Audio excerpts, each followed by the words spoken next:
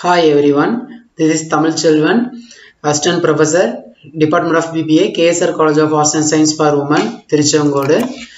Today we discuss about the topic for cost accounting in stock level. There are 5 types of stock level. One is for maximum level, second one is for minimum level, third one is for reorder level, fourth one is for average level, then fifth one is for danger level. The first point, maximum level. It is the quantity of material beyond which a firm should not exceed in stock. If the quantity exceeds the maximum level limit, then it will be termed as overstocking.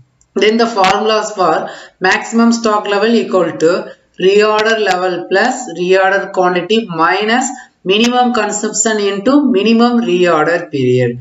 Then next we discuss about minimum level. It represents the quantity that must be maintained in hand at all times. If the stocks are less than the minimum level, then the work will stop due to shortage of material. Minimum stock level equal to reorder level minus normal or average consumption into normal or average reorder period. Then next we discuss about reorder level. When the quantity of material reaches a certain level, then fresh order is sent to procure material again. The order is sent before the material reach the minimum stock level. The formula of reorder level equal to maximum consumption rate into maximum reorder period, or minimum level plus normal or average consumption into normal or average reorder period.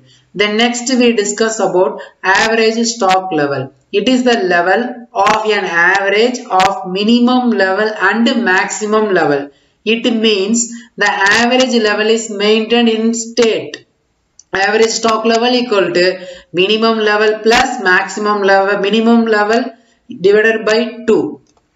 Then the fifth point, danger stock level. This is the level below the minimum stock level. When a stock reaches this level, immediate action is need to take for the replacement of stock. Danger level is equal to average rate of consumption into urgent supply time. Then next we discuss about methods of material pricing issue. In the topic we can discuss FIFO. It means first in first out, and the next one is for LIFO, last in first out, or the method used in cost of goods sold calculation. FIFO, it means first in first out. Assume that the oldest product in a company inventory have been sold first and goes by those production cost. Then next, some advantages for FIFO method. It is issued on the basis of purchase. It is very simple and easy to understandable. The closing inventory is valued at the current level price. Then next we discuss about LIFO method. LIFO means last in first out method. Assume that the most recent product in a company inventory have been sold first and uses those cost instead.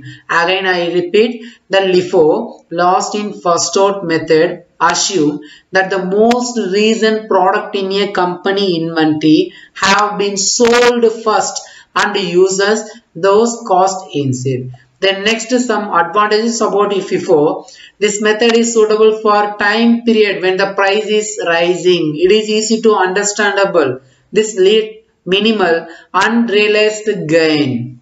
Then thank you for watching this video.